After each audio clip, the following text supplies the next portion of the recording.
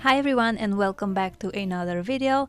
This time I'm going to share with you a different kind of DIY.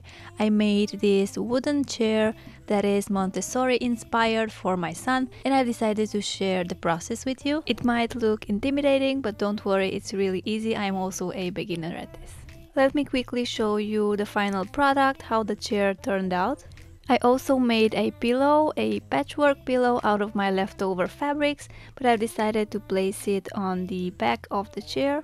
So this is how the chair looks like without anything covering it. One of the requirements I had for this chair was to have those side panels, so the armrests, and of course a back so he can lean back when he puts on his shoes.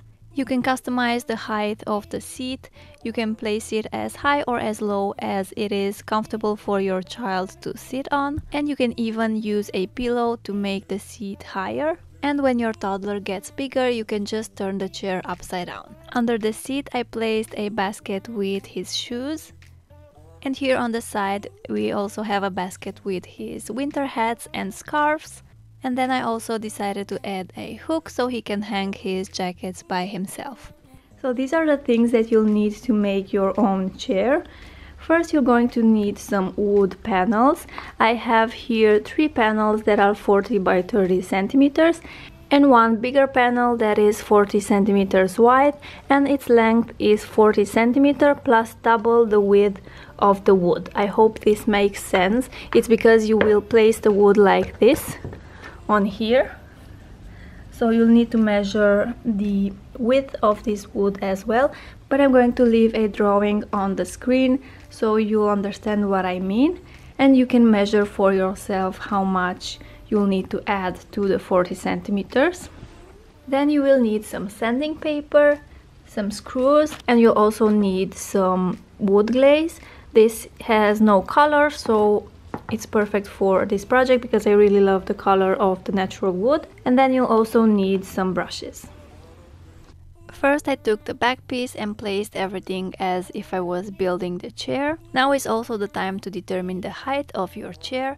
I've gone for 17 centimeters for our chair, and I've used a measuring tape and a pencil to mark out the height of the seat on the side panels. Then I've drawn straight lines exactly where the wood panels will connect. Then I measured and marked the 3 points where I was going to add the screws later on. And I'm first going to drill holes exactly where I'm going to place the screws in. So since I haven't done this before ever, I was very particular and I wanted to measure everything beforehand to make sure I will drill in the right place and add the screws in the right places. So after I've made the first 3 holes, I've used some eyeliner and a needle and used that to mark a point through the hole I just drew onto the other piece of wood that I will need to drill in.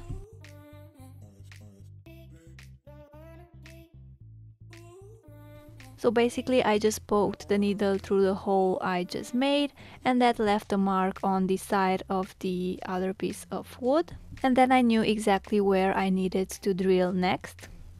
There probably is a better way of doing this, I have no idea. I am just a beginner at this, and this is the only thing I could come up with.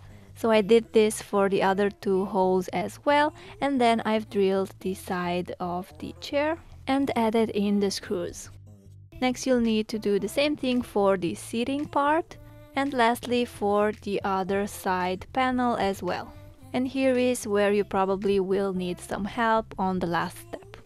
And this is optional, but I decided to also make a small pillow for the chair. And since I wanted the pillow to be brown and I only had some leftover fabrics, I've decided to go for a patchwork themed pillow. I randomly created this pattern that I've then cut to size. I've added the back and some side pieces and stuffed everything with some pillow stuffing. And as you can see from this footage, I also had a little helper there.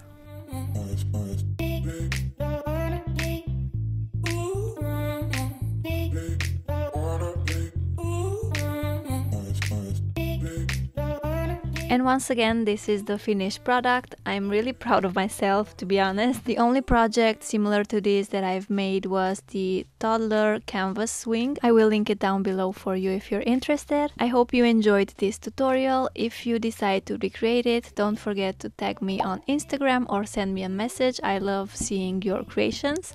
Thank you for watching, and I'll see you in my next video. Bye!